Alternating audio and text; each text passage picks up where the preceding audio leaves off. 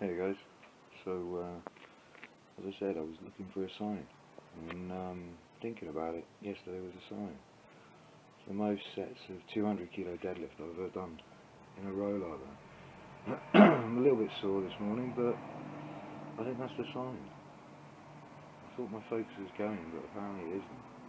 Despite everything that's happening in my life, it's all about the training still, and the training is helping me to deal with everything that goes on. So I found my sign.